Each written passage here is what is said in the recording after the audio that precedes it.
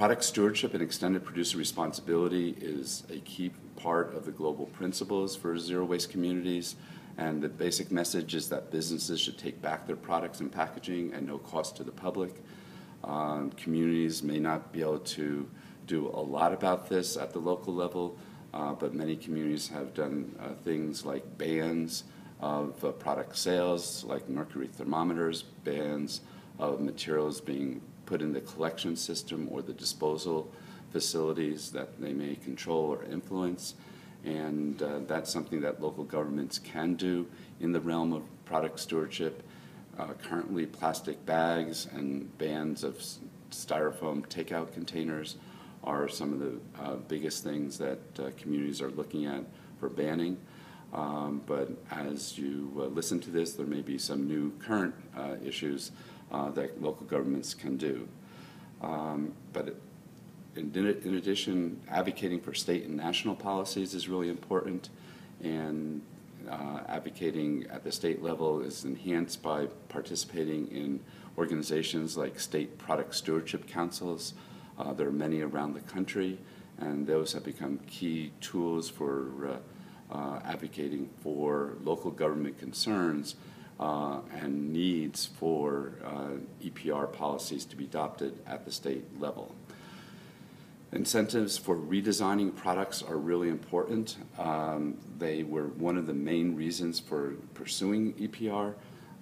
They have not been a key part of what most EPR bills have adopted and implemented, so we need to re-emphasize the need for any legislation to have incentives in there for redesigning products to be less toxic and easier to reuse, recycle, or compost. And of course, we don't want to export harm and send problems to other countries, and we expect that any EPR system will require the businesses, as a condition of being implemented, that they properly reuse, recycle, or compost and don't burn or bury the materials that they collect. Ideally, it will support small local businesses and nonprofits rather than multinationals working out deals at the national level and eliminating the entrepreneurial spirit that has led to major successes in recycling and reuse and composting all over the country.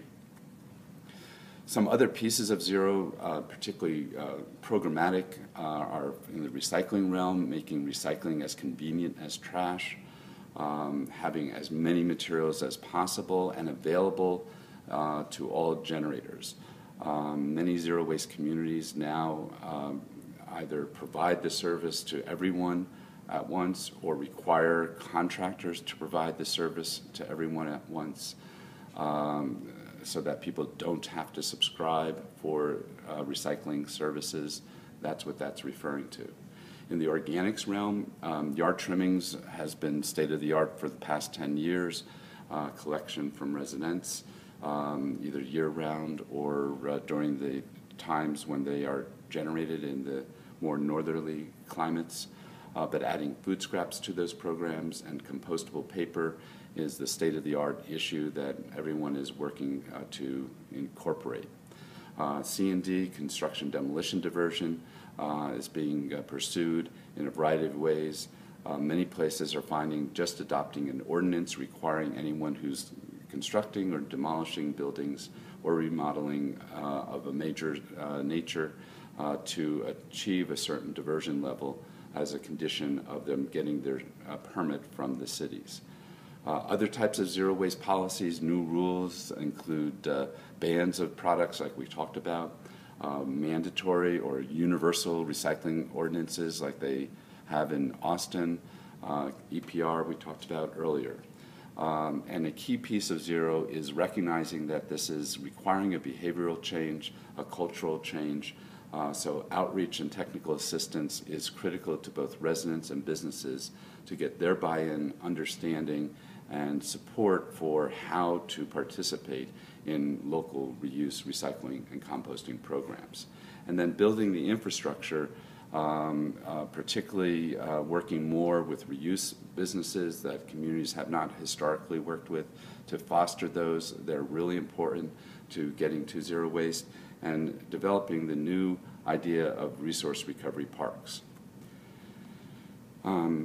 Resource recovery parks are an opportunity to bring reuse, recycling, and composting together, and working in the resource recovery parks. You see in this slide a diagram from a project in the UK where on the left residential and commercial vehicles bring in the 12 market categories of materials and then drop off those in designated areas at the resource recovery park for reuse, recycling, composting, soil production, and ceramics, which is again the rocks, the concrete, asphalt, things of that nature. An educational center in the middle of it, and a scale house somewhere about a third down the circle is typically needed to charge for those services that require a fee to cover their costs, whereas the reuse and recycling areas may be a free drop-off or even a buyback for recyclable materials. Part of the design and concept of a resource recovery park is separating residential commercial traffic coming in from the large commercial trucks picking up materials going out on the outskirts of the resource recovery park, and then all of the materials collected, processed, and sorted at the facility, feeding into a wide range of businesses in the existing area preferably, and getting the organics back to the soil to help local food movement and agriculture in the area. This is a sample resolution developed by the Grassroots Recycling Network for communities to adopt. When you're asking for a community to adopt zero waste as a goal, having a resolution like this is handy to provide to the cities to ask them to adopt this type of a resolution, calling for the organization to adopt a goal and direct staff to return with a plan within 6 months to a year. There are many resources out there. There are many communities that have moved forward with resource recovery parks and zero waste community plans.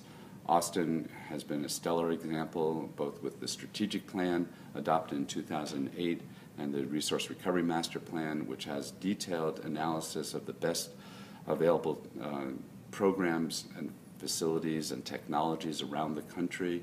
It was a $1 million plus study available free for your download at that URL. The Grassroots Recycling Network is the go-to place for zero waste information in America, and the Zero Waste International Alliance was set up to develop standards for the industry, and that's at zwia.org. A new entry in the field 2 years ago is the formation of the U.S. Zero Waste Business Council to help develop a certification program to certify who is achieving the zero waste definition of the Zero Waste International Alliance. They've run 2 conferences that have PowerPoints at that website, and Earth Resource Foundation, who helped to found the U.S. Zero Waste Business Council, has 5 other conference data and PowerPoints at their facility. And of course, Story of Stuff is a great background piece for understanding sustainable resource management in a layperson's perspective. Finally, if you're not for zero waste, we ask how much are you for, and when we do this in public, if I was there to present this, I would ask you, how much waste are you for? And I would expect the answer 0. I'd ask that 3 times until I heard it loud and clear, and everyone feels the energy in the room because zero waste just makes so much sense. Thank you.